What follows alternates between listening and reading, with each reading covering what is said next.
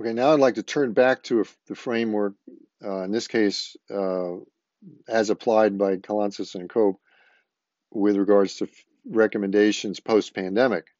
And they boiled these down to five different recommendations: to scale up higher ed, scale down the costs. We'll talk about each of these individually. Develop pedagogies of social knowledge and collaborative intelligence. Create pedagogies of intense engagement. Focus on higher order learning, which I was just talking about, and make this a continuum of lifelong and life-wide learning. So let's now talk about each of these individually. And I also want to build in what the AAVMC's effort on competency-based veterinary education is now recommending as a framework for building out curricula. So the idea of scaling up higher education, scaling down its costs might be controversial, but we have a high cost of veterinary education. I'm not going to spend any more time on that. We all know this. And we know that many of the new schools are using a distributed set of clinics, if you will. They're not building clinics, they're distributing those. We talked about the commuting issues. And in addition, and to prepare for this while they're still with you in a class, you need to do more preclinical preparation for those clinical experiences that might be done in remote clinics. And blended and self-paced learning can be used to do this. Now, the second recommendation is to develop pedagogies of social knowledge and collaborative intelligence. The first one may not particularly be, social knowledge may not click with you very well, so let me talk about it. You want to engage students in communicating and collaborating, and there's ways to formalize this and do this with even anonymous peer review using certain platforms. And I will highlight one that we've been working with. This, if properly set up, can put them in a position that is similar to what they'll need to be in as a professional. So we need to train them to do this. It was noted during that by medical schools that the adjustments that many of the instructors made in the medical colleges led to students practicing more mastery learning and content application. So that sounds more like cases, doesn't it? So I think this is the kind of interactive milieu that I think we should be thinking for with regards to the future. The third recommendation is create pedagogies of intense engagement. So let's remember the idea that we want long-term learning, that this is going to be better than just delivering content, because we have no longer the ability to deliver all the content anymore. I'll make that point a little bit later. We need to put the students in a position of being knowledge producers, and they need to be part of a community where they contribute to these knowledge communities. This is the way they're going to live the rest of their profession. The digital community may facilitate a more comprehensive assessment at the same time through analytics of how the student is progressing towards this professional standard. The fourth recommendation is and we'll spend a few slides on this, is the focus on higher order thinking. Critical clinical thinking and problem solving is what needs to be emphasized early on, and to emphasize in this process recursive feedback associated with formative learning over, say, a draft student's work, or where they can feel like they're more comfortable with putting out their ideas, getting them pushed back to them, maybe by peers, maybe by an instructor. And we do this instead of basically more definitive, summative, end game assessments. Now, you may all say, well, we have to prove, that these students know what they know. Well, many times when they're in the clinic, we know that they haven't remembered many of the things that they've succeeded at knowing, even months just before that clinical experience. Now, focusing on pharmacology, which hopefully you've been seeing the parallels here for what you, if you're a pharmacology educator, teach. I want to give you a quote from Kalantzis and Cope again, we can look up far more knowledge than we could ever remember. So the foundational objectives of education change. Learning is about careful navigation of at-hand knowledge resources.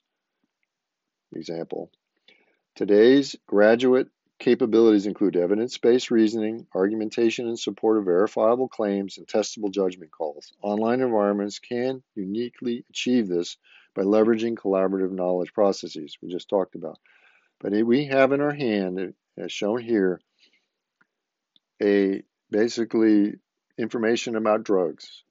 If students know the framework in which that information is organized and know how to query it, know how to ask the right questions, know how to look for drug interactions, etc., then we are way much further ahead, and we need to train them starting from the beginning of their pharmacology education. Now let's look at how this jives with what's going on out there in the general effort towards competency-based veterinary education as the AAVMC is espousing. Basically, clinical reasoning and decision making is one domain of performance that they're looking for.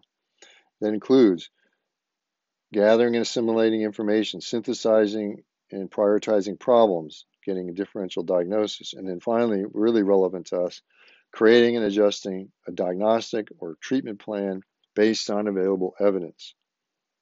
We'll now hone down into these competencies. As a subset of this framework are the entrustable professional activities, and developing and implementing a management or treatment plan is one of them. And I want to highlight some things in this commentary. Developing a management treatment plan is an iterative, reflective process that requires synthesis of medical, ethical, legal, and economic factors, as well as knowledge. And so these are the kinds of things that we need to be thinking that are higher order thinking. Honing down to the competencies, create and adjust a diagnostic and or treatment plan based on available evidence. That should be self-explanatory. Now, the next one is where I think the case examples come in, where you lay out a scenario of what the client can do, what other diseases the animal might have, animal welfare issues. These all have to be factored into a diagnostic and a treatment plan. And so the ability for that student to look at the complexities of life and not just sort of say, okay, well, here's the problem, here's the disease, and here's the treatment. We need to know everything in between. And to make those of you feel better from the FDA, we have to do this as veterinarians within the legal and regulatory requirements of our profession. It's part of our professional responsibility. Now, our colleagues, some of whom are at this meeting, and will speak after me, have already begun to focus on day one competencies with regards to clinical pharmacology. And this particular article